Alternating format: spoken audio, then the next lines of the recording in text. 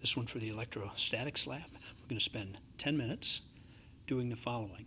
We're going to read through the cookbook lab with an eye toward preparing it for use in the lab. We'll talk about how to research the equipment we're going to use, how to get hold of the background physics, and we'll visit a little bit of that for electrostatics.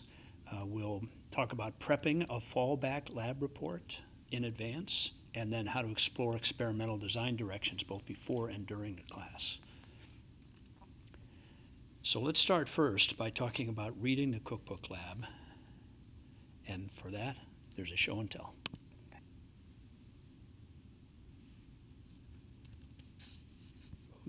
I promise. Hey everybody, let's walk through this electrostatics lab. And let's do it in the way that we would do and prepare it in the way we would prepare it to be able to use this document efficiently, not while we're reading through it, but when we just come to it again during our lab time. How can we make it help us there? So we begin the way you'd always would. You'd look at objectives, you'd read an overview, etc., look at equipment, you might even take note of who to thank. You do all that, and then you do a quick walkthrough just to see what's going on here. There's an investigation, and it's investigation 1 that suggests this is getting a Scotch tape charged. That suggests there's a second investigation. Oh yeah, 2 Scotch tapes charged. Okay, so what do we do with the first Scotch tape charge?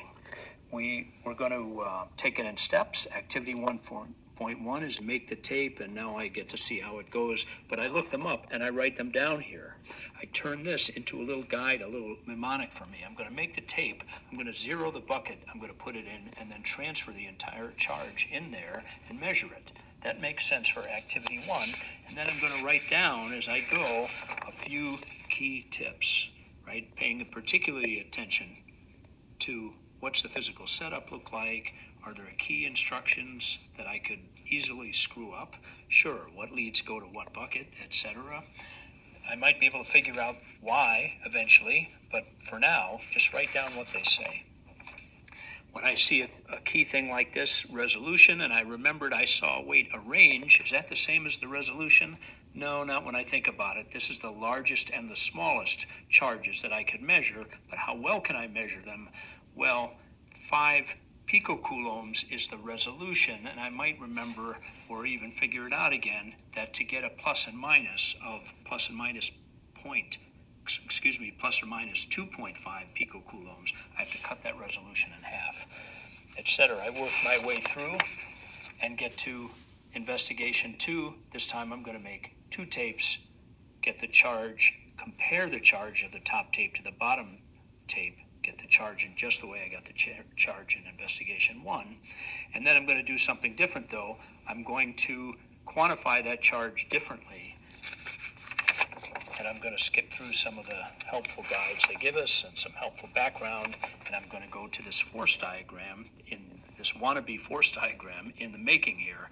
They give us some idea how to think this through and analyzing it. There are 2 tapes of the same length. They've got the same charge on them.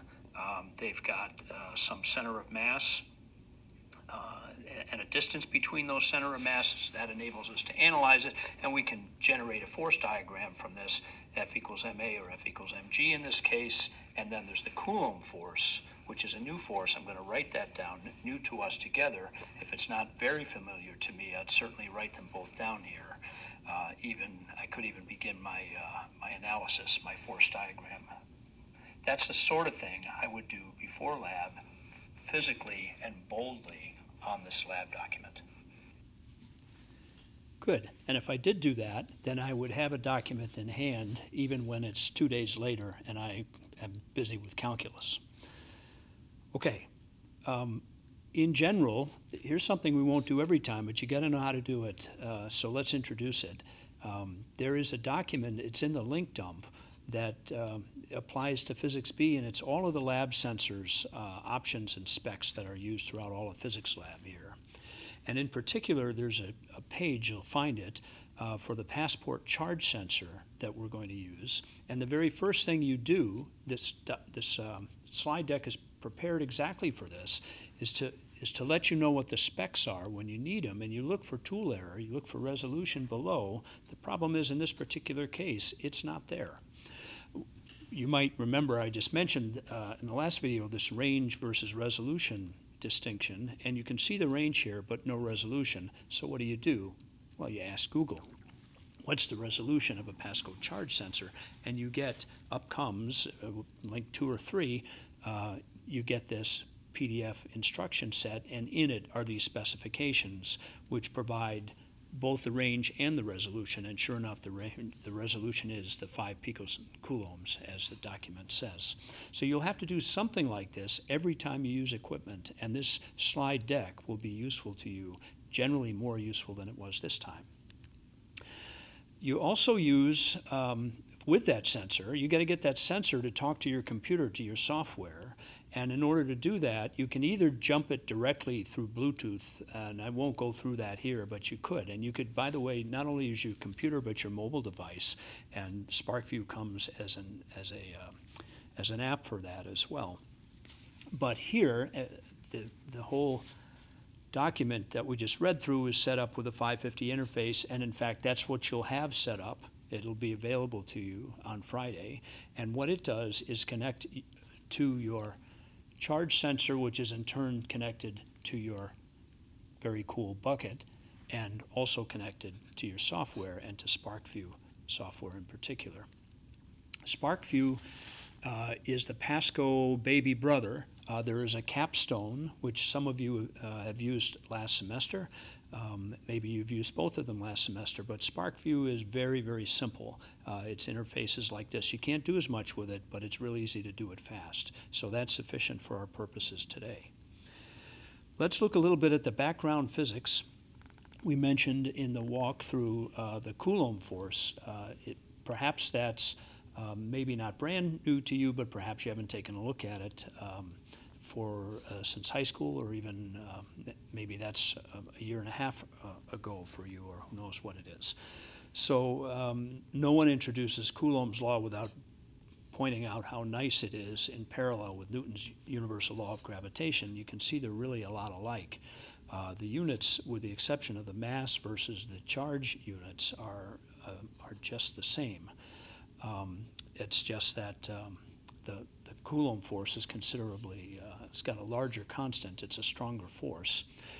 The other difference, of course, is that the gravitational force is always attractive, where only sometimes that's true for the Coulomb force. It's true between opposites, but not between like charges. Excuse me.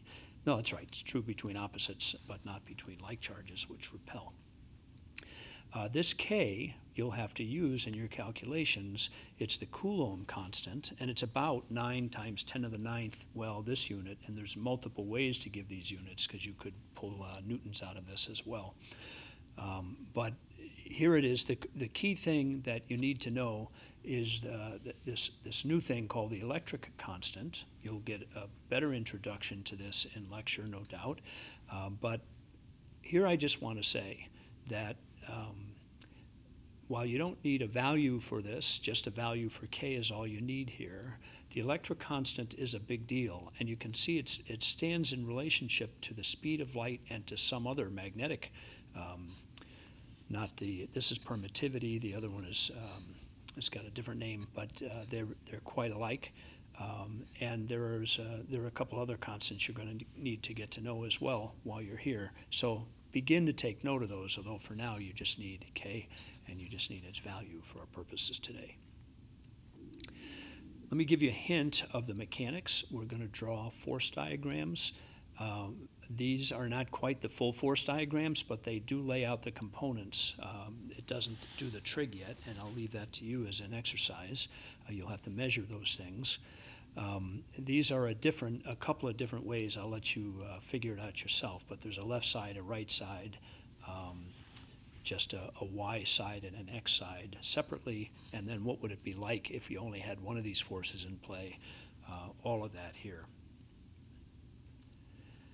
So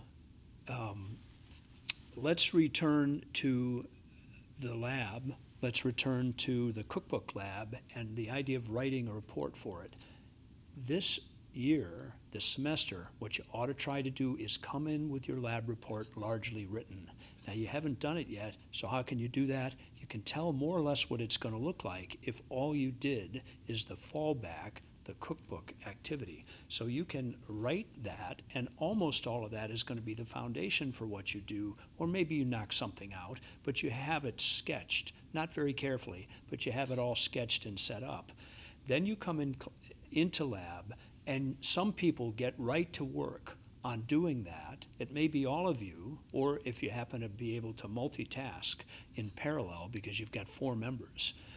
You may break up into 2 and 1 if you've only got 3, or 2 and 2 if you've got 4, and then sketch a more ambitious set of experimental design ideas. You can do that in advance by asking questions. Here those questions might be, well, can we do this with something besides tape and compare them? Or can we put charge in something other than a bucket? Or can we measure anything besides charge while we're doing this, et cetera? These are questions you can ask in advance. You come in the lab, you see what's available, and then perhaps you parallel process, some doing the basics, some seeing if they can set up something more interesting. Okay, that's a quick prep for lab, close to 10 minutes. See you Friday.